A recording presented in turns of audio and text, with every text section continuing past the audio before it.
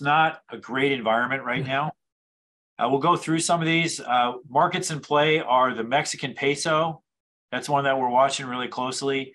And still the short yen, which you can see the short yen through the short yen future, long euro yen, long the pound yen, long the CAD yen, and long the Swiss yen. And then in the fixed income is still weak. We have the entire U.S. curve is still pushing down. Interest rates are still moving higher. Starting to see some big divergences there that we'll talk about in a little bit, but that is still in play. NASDAQ and big tech especially are weak. Heating oil is very strong. Soybean oil is strong. Coffee is weak. And then in the sectors, the XLE is super strong. Several energy stocks are making new highs. That's really the only sector that's really standing out as strong. And then on the weakness, we have XLY, XLC, and XLK. They are still all weak. So in terms of what WAM relative strength, there was a big shift in equities in the month of October. So we've had a big shift. You can see the Dow especially really took off. And the Dow benefits when the dollar starts to weaken. And we had some dollar weakness that really allowed the Dow to really kind of launch. So it had a WAM relative strength change of 52. And then the Russell and the S&Ps were behind it. And as we said, the Dow was able to rally in part because the dollar index and the dollar actually weakened. So in sector ETFs, as we said, XLE is really strong. It's really the only one that's strong. And on the weak side, we have XLC, we have XLY, and XLK. The VXX has remained near yearly lows, which is pretty amazing considering we're not that far from the lows. And with that, I'm going to turn it over to you, Mark. Sounds good. Can you see my screen? Yeah, and if you can, widen. I'll zoom it. Thank you. Okay. Let's see if I can go one more. All right. So from a macro perspective, kind of we're still in this same situation where here's our market neutral rate, which has now gone up to 4.66%, the 2-year Treasury yield, and Fed funds are not there yet. And usually they rise above the market neutral rate. Whether that market neutral rate is heading down to make them go above or not, it just depends on the cycle. But basically, they're usually 50 basis points above the 2-year yield before we get a real shift in where the Fed funds are going and in the cycle. And we're not there. So, and the other thing I think is really important to understand, we'll talk about a little bit later, but if you're in a bull market, and it's a big correction, like a 2018 is a great example, late 2018, still in a bull market, everything's still bullish. You're not going into recession, most likely. There's not a lot of indications that you are. You haven't had a lot of your bull market top checklist go off, all these things that tell you there's a recession coming. Then looking for a Fed pivot makes sense.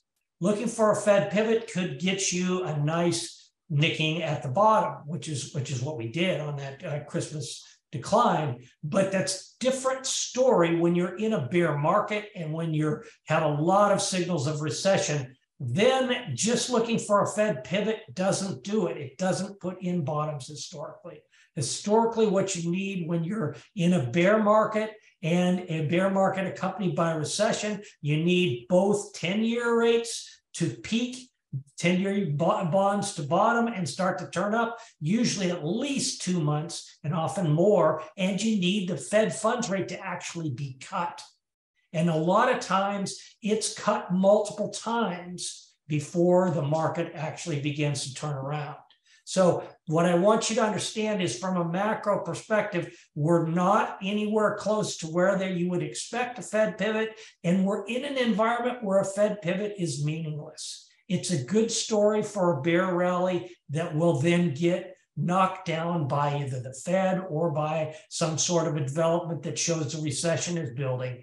And a lot of times what happens at the beginning of a bear market is there's an obsession with what the Fed is doing that then shifts later when you start to get a recession that really develops. All of a sudden, the market is not focusing on the Fed anymore. They're focusing on how deep is this recession going to get? How much unemployment are we going to get? How close to a default crisis are we going to get? All those things is where focus usually is at the end of bear markets, not on whether the Fed's going to calm down from going 75 basis points a shot to 50. It's really pretty meaningless in a major bear market. The other thing you want to really be watching and keep your eye on, this is the central market right now. Bonds, long rates, short rates. This is where you really want to be focusing your attention. And what I want you to see is on a secular basis, we have broken above a downtrend line that's been in place since the 1980s. So we're in a secular uptrend in interest rates, something that has not been the case since the early 1980s. That means you want to be much more careful about any kind of buying bonds, and you want to consider the main trend up in rates. If you can see the TNX doesn't really have any kind of major resistance till about 5.3 to 5.5, we're not there yet. And you want, and looking at it on a daily basis, this is a monthly chart going back to the 90s, and this trend line goes back all the way to the early 80s, 84.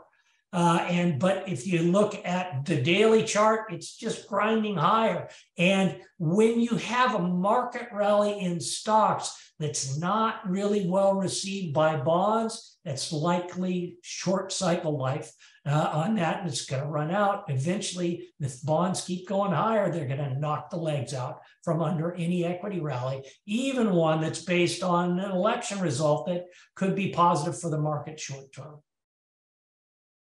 All right. The other thing to realize that's different this time, how you want to calibrate, you kind of want, a lot of times with what you're doing with macro analysis, you're trying to figure out what is the correct context.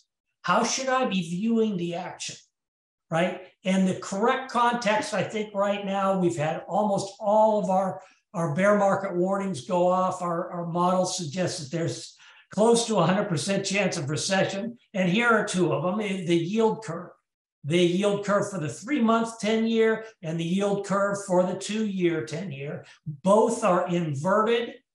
Since World War II, every time both have been inverted, a recession has followed with 100% reliability. And we've talked about why that's the case. What an inverted yield curve does is it makes it completely unprofitable for banks to borrow short-term and lend long-term because the short-term rate is higher. There's no margin for borrowing short-term and lending long. And so what happens when you get a yield curve that's inverted is that bank lending starts to come to a crawl and even go negative sometimes. So what that does is that affects the cycle a year, 18 months down the road. And it means that we're still in a situation where a year down the road, things are going to get softer because there's no bank lending happening. And there's not going to be until that yield curve steepens. The other thing I just keep pointing out, again, in a bear market accompanied by a recession, bond rates peak before the market bottoms repeatedly, every one since World War II.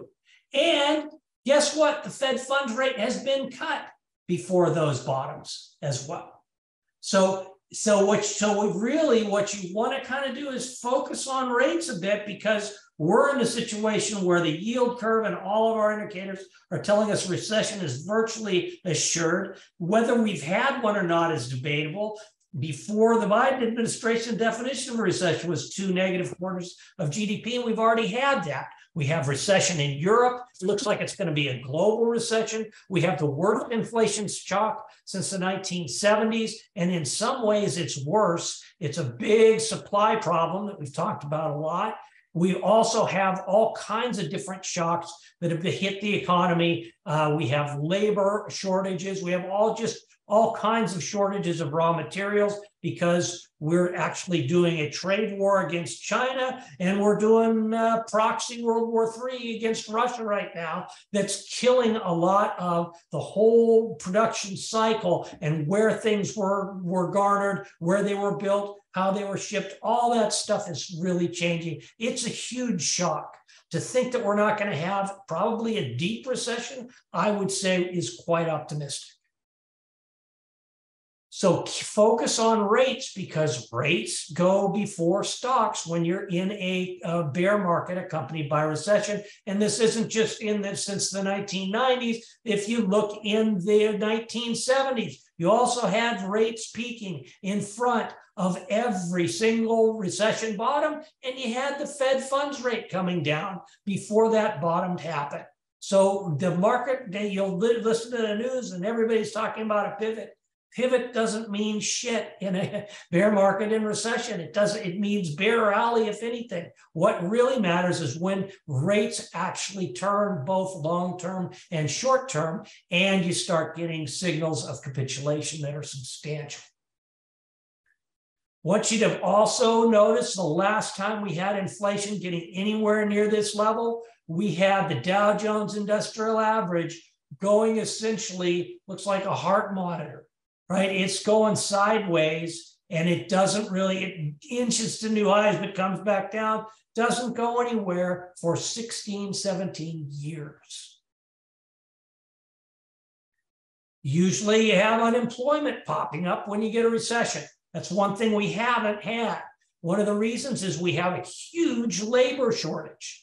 We have a demographic problem where the baby boomers are starting to retire en masse, and we really don't have people to replace them. And we got a lot of people that retired early because of COVID, because they just said, forget it, it's not worth it.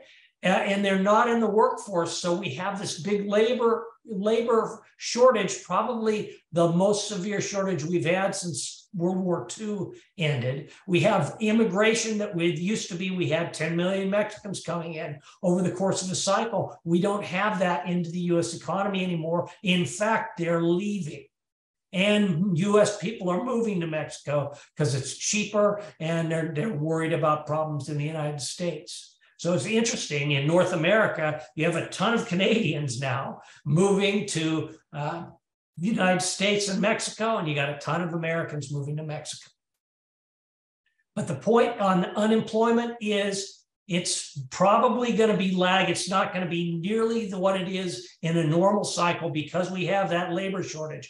But the Fed is likely to continue to tighten until they see wage rates comes down. And to get wage rates to come down, they have to see a much bigger pop in unemployment. That's going to be painful.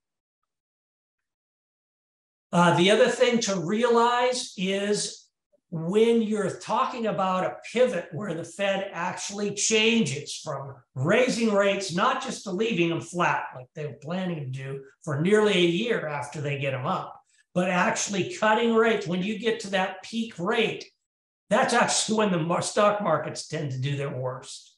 That's when it's really clear to everybody, including the Fed, that recession is getting deeper and that they really can't keep raising rates without a real crisis. So what I want you to understand, you get about 3 months from actual peaks in rates, that's when the market tends to do the worst. There's a lot of statistics, and we've put a lot of them out as well, about how the market tends to do much better, especially in a presidential midterm, first term presidential midterm, in particular after the election is over, the uncertainty is removed. The market tends to do particularly well when the incumbent party is removed from power. So if in a midterm election, removed from power means controlling Congress and the Senate. So if we get a situation where the Republicans take over Congress, which I think is very likely, and the Senate, which I think is likely, both of those happening, the market's likely to get a sugar high off of that for a while. The problem is that even after midterm election years, during recessions, market doesn't do that great in the fourth quarter like it normally does. And so eventually recession, earnings problems, something like that, or further inflation, further rate hiking, something is going to kick the legs out from under the rally, most likely.